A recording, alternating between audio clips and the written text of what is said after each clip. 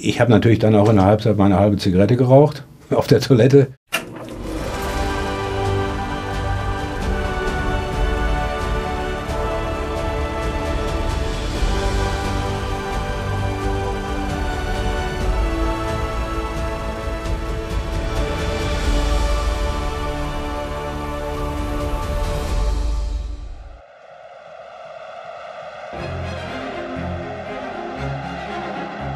Der Pokalsieg 1989, im Rückblick oft reduziert auf den Doppeltorschützen Nobby Dickel, der als Held von Berlin in die BVB-Geschichte eingegangen ist.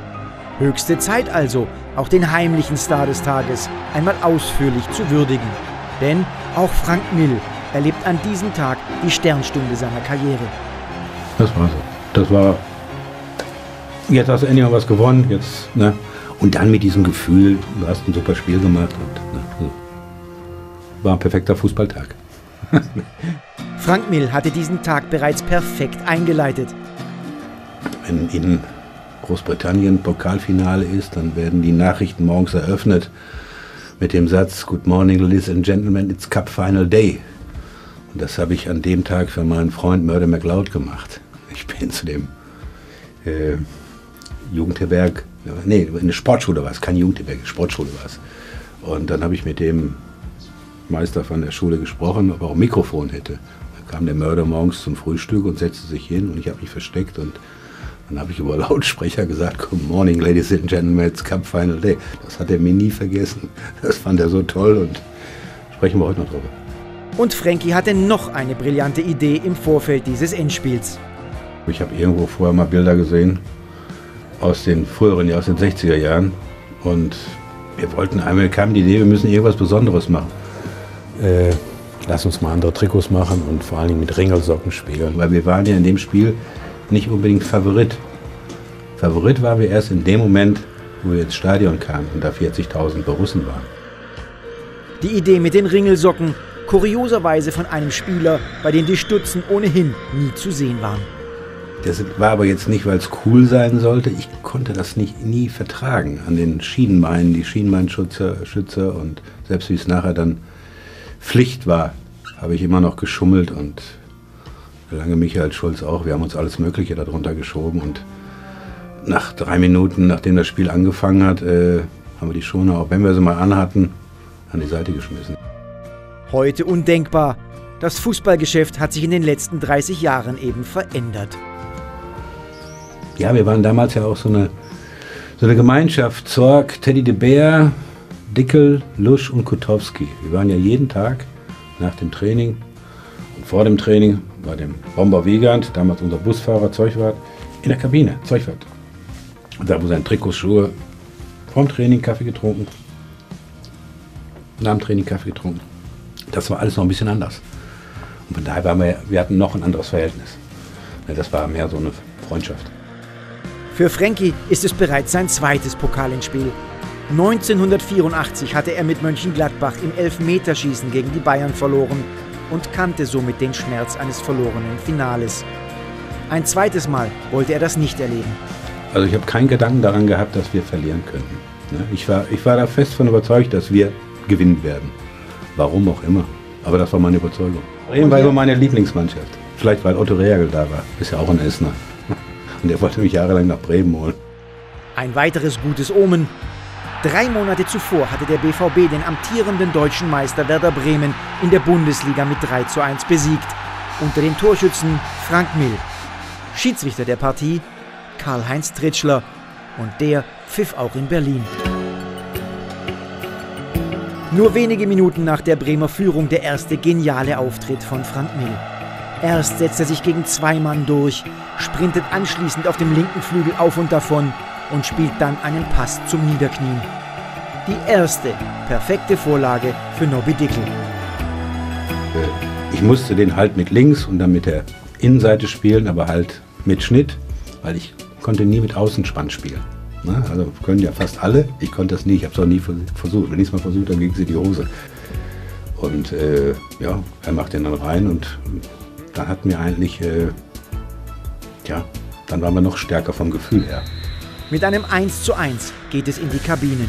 Ich trinke immer Kaffee, habe ich damals schon gemacht. dann gibt's Wasser, was weiß ich. Und ich habe natürlich dann auch in der Halbzeit meine halbe Zigarette geraucht, auf der Toilette. Und ja, dann ging es weiter. Ross hat uns immer motiviert und angefeuert und wir schaffen das und ja, wie die merken, ne? Das Spiel auf des Messers Schneide. Nach knapp einer Stunde beweist Frank Mill, dass man kein Hühne sein muss, um ein genialer Kopfballspieler zu sein. Ach, schönes Tor. Obwohl, ich bin überhaupt nicht gedeckt, aber wenn ich jetzt von der Perspektive sehe, da ist vorne keiner, 2 Meter nach vorne und nach hinten. So. Wenn der Torwart sich dann nicht mehr bewegt und sich nicht mehr schmeißt, dann war der gut.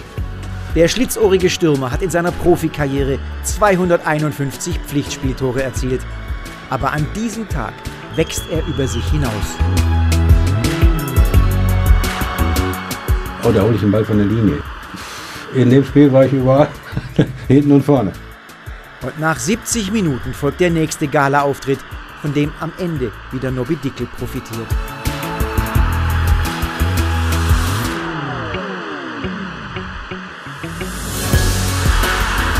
Dann habe ich ihn gesehen und dann jetzt versucht den Chip mal auf den zweiten Pfosten.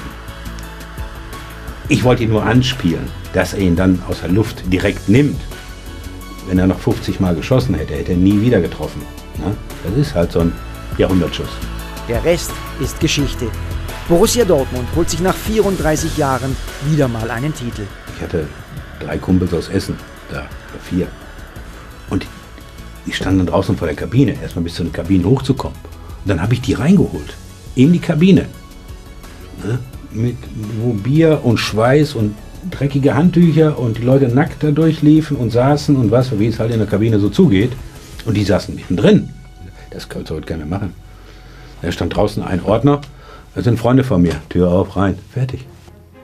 Ja, und was mir dann passiert ist, das war dann brutal, weil ich weiß noch, ich musste zur Urinprobe.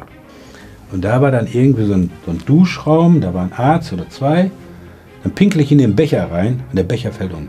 Dann habe ich Bier getrunken, ohne Ende. Und dann kam nachher, nach einer Dreiviertelstunde, kam noch so ein bisschen da raus. Und du wolltest ja feiern. Ne? Dann waren die aber schon weg. Und dann sind wir direkt zum Hotel und da war dann natürlich die Hölle los. Und dann weiß ich noch morgens, dann waren wir irgendwo um 6 Uhr unterwegs. Da gehe ich da rein, waren noch 2 Spieler dabei. Und da sitzt mein Vater an der Theke.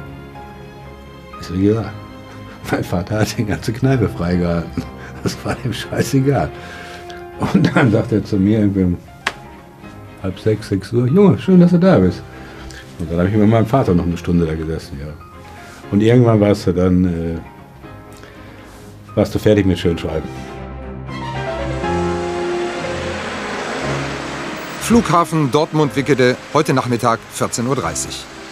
Der Matchwinner Frank Mill zeigt Flagge. Der Rausch nimmt kein Ende. Auch die Rückkehr der Helden nach Dortmund wird zum unvergesslichen Triumphmarsch.